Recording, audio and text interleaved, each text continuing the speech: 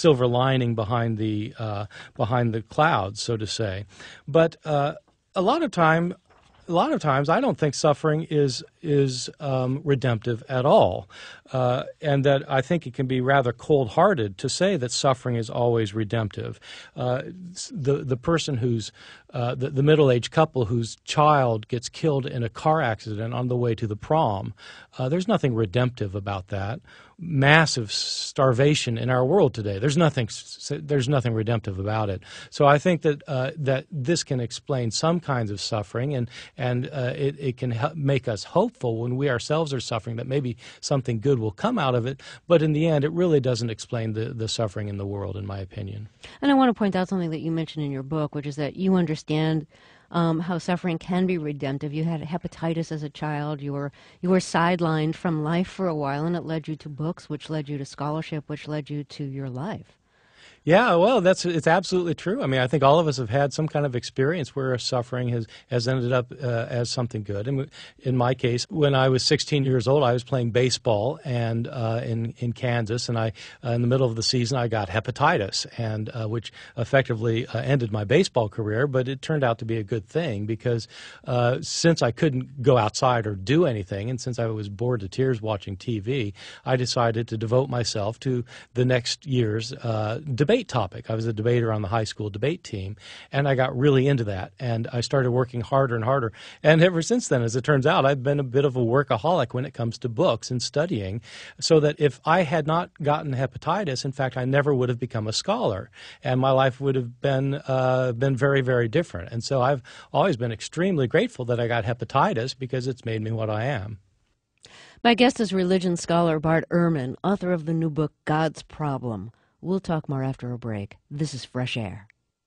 My guest is Bart Ehrman, author of the new book, God's Problem, How the Bible Fails to Answer Our Most Important Question, Why We Suffer. He's a distinguished professor of religious studies at the University of North Carolina, Chapel Hill. Well, let's continue to look at what the Bible has to say about suffering, and let's get to the book of Job. I mean, the name Job is just about synonymous with suffering.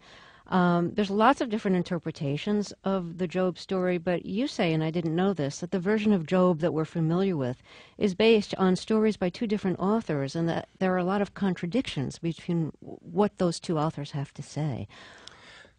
Yeah, that's exactly right. Most people reading Job don't realize that. And most people who read Job, I think, probably simply read the first two chapters and the last chapter because it's a very long book. And the story of Job that people are familiar with are from the very beginning and very end. The story of Job as a patient sufferer who is rewarded for God for remaining faithful despite his suffering.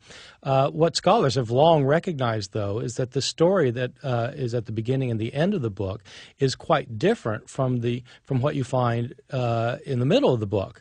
The vast majority of the book, from chapter 3 all the way up to chapter 42, in fact, is not a story about Job. It's a set of poems in which Job and his three so-called friends have debates about why they're suffering in the world. Scholars have long recognized that these poems with Job and his three friends come from a different author from the story at the beginning and the end. One reason for thinking that is that they're actually different genres. One is a narrative, a story. The other is poetry. But also the portrayal of Job is very different depending on whether you're reading the story or reading the poems. In the story that everybody knows, Job is completely patient and refuses to curse God. In the poems, Job is anything but patient. He's impatient, he's demanding, he wants a confrontation with God, he insists on his innocence in the face of God, and he demands that God appear to him. At the end of these poems, God does appear to him and completely wows him into submission. This is a different Job from the very patient sufferer who is unwilling to say anything against God at the beginning and the end of the story. And I think that their views of suffering, in fact, are quite different from one another. What are the differences? In the story about Job, at the beginning and end of the book, God is praising Job before the heavenly council. The idea seems to be that God has a group of sort of demigods around him, one of whom is named Ha-Satan.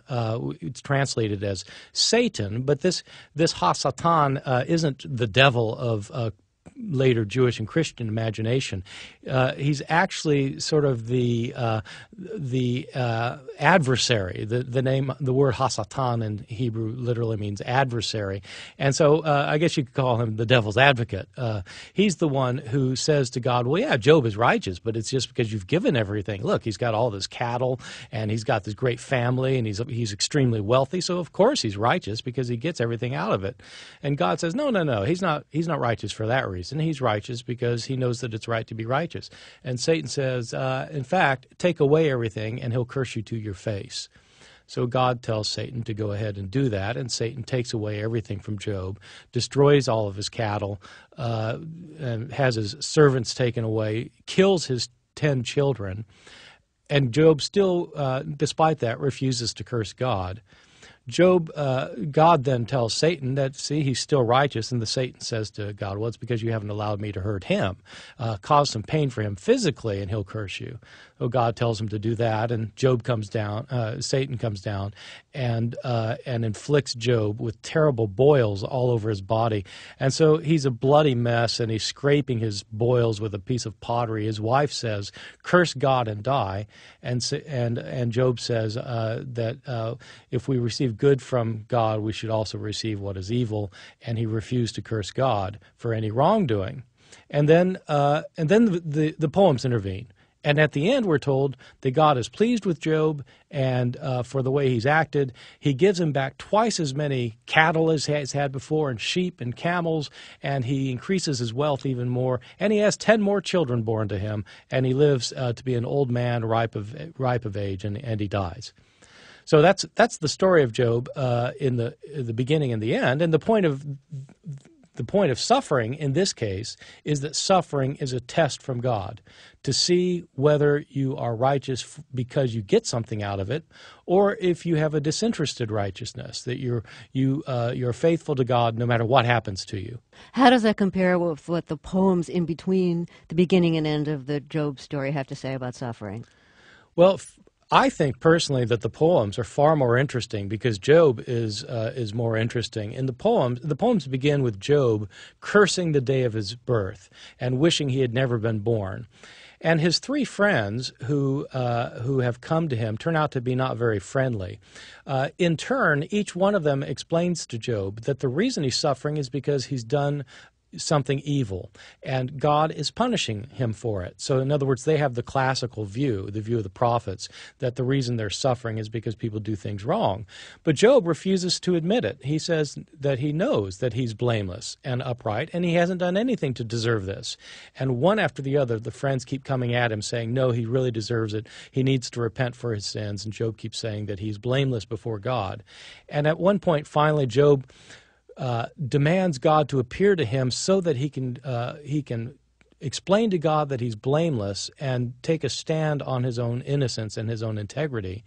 And then at the end of these poems, God actually does show up.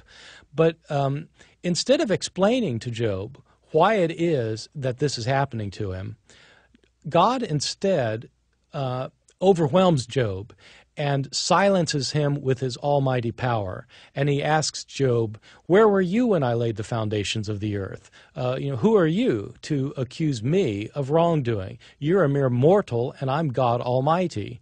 And in effect, what God does is he squishes Job with his thumb, since God is almighty and Job is just a peon.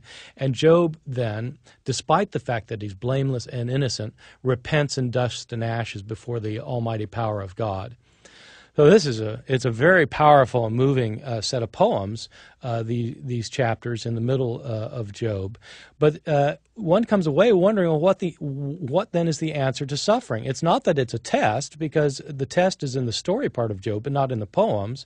And Job was innocent, and so he suffers anyway. And when he demands that when he asks God to explain himself, why he's allowing him to suffer, God refuses to answer. And so the answer to Job seems to be that there is no answer, and that you shouldn't even ask. That by asking God why this is happening to you, you're in fact infringing on God's omnipotent rights.